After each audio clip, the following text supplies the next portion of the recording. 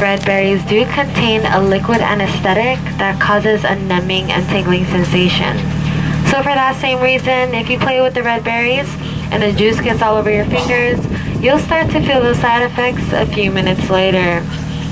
For that same reason, in some places like the Philippines, people actually suck on these red berries to help alleviate cold sores and toothaches. But here in Hawaii, we don't necessarily do that. We like to wait for the berries to dry up and then fall to the ground. We then collect all the dried up berries, dehusk it, drill a hole through it, fine it and polish it, then turn it into jewelry, such as bracelets and necklaces. Alrighty, now looking at the right hand side, you'll see our starting pineapple field. The Hawaiian word for pineapple is halakahiki. It's really easy to grow a pineapple. All you need to do is go to your local grocery store, purchase a whole pineapple, then cut that top spiky portion off, which is known to be the crown. De-leaf that crown a little, then place into a bowl of water. Wait about a week or so until you see the roots starting to grow out of it. As soon as you see that, you can go ahead and plant it straight into the soil. Now, it is definitely easy to grow one, but it will test your patience a little, because it will take 18 months for that pineapple to grow, and then another 6 months for that pineapple to ripen. So you'll be waiting about 2.5 years. But when that first pineapple grows, that will be your one and only normal sized pineapple, and it will grow from the center of the crown. The second and third generation pineapples will grow from the side of the crown, and they will be no larger than your fist. We like to call those the sugar babies. Sugar babies tend to be more sweet, and you can find them at the grocery store labeled as diced pineapples in a can. So now you know, pineapples do not grow from the tree, they actually grow from the ground.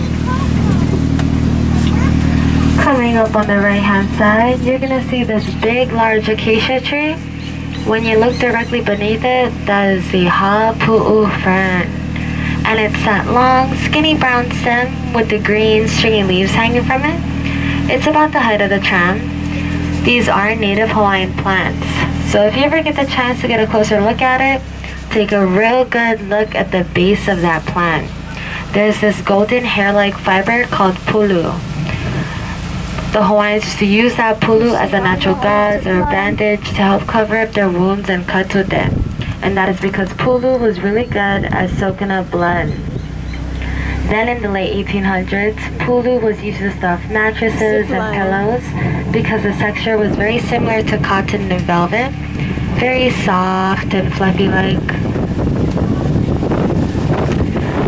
Coming up on the right-hand side, you're going to see a tall brown tower.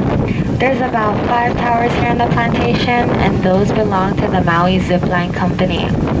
It's one of 2 zip lines that we host here on the property.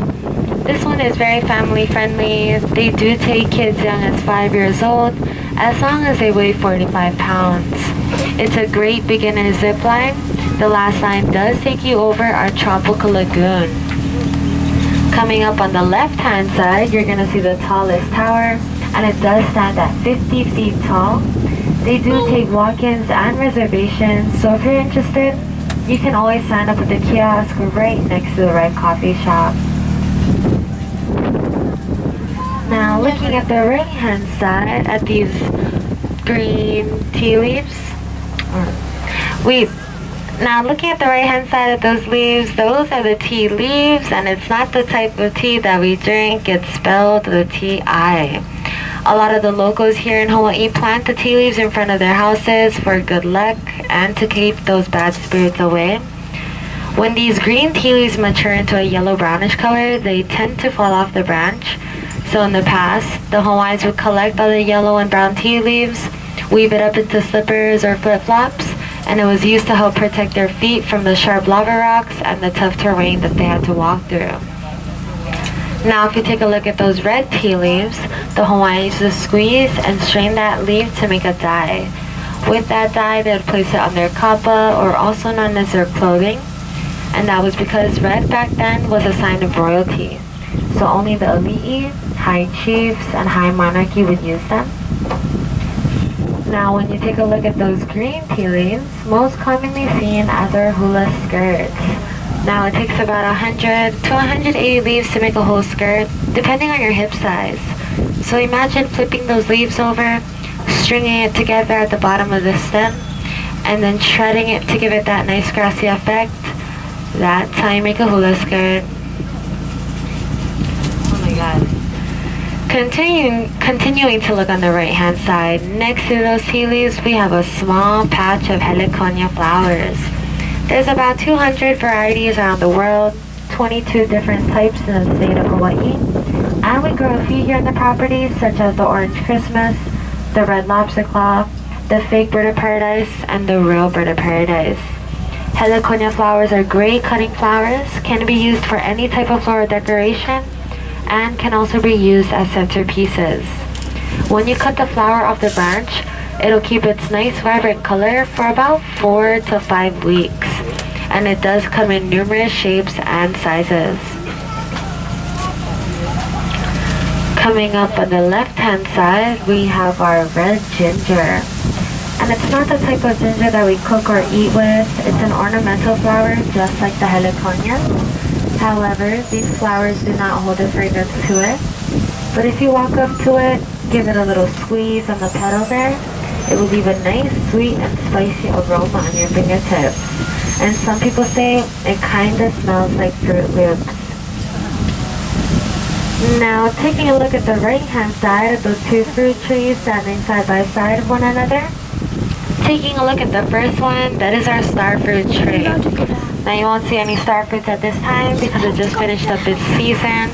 But star fruits do get that name because the fruit itself has 5 wedges. And when you hold it and turn it to the side, it looks exactly like a star. You can eat a star fruit just like an apple, skin and all. You want to eat it from that yellow ripened stage. Star fruits are also very beneficial for you. They do help cure with headaches, chicken pox, fungal infections such as ringworms, and also hangovers. Now looking at the tree next to that one, that is our jackfruit tree. Jackfruits are the world's largest tree-borne fruit. They usually grow around 3 feet in length, weighing in at 40 to 80 pounds. The largest one we have on record is about 4 feet long, weighing in at 120 pounds. Now you won't see too many jackfruits sold at the grocery stores here. You'll most likely see them at the produce stands or the farmer's market, already prepped for you. If you wanted to prep one yourself, you'd have to oil your hands and the knife you're using, because jackfruits contain a very sticky sap on the inside. So with that oiled knife, just cut it straight down the middle, pry it right open, and look for the yellow pods. That is the edible part.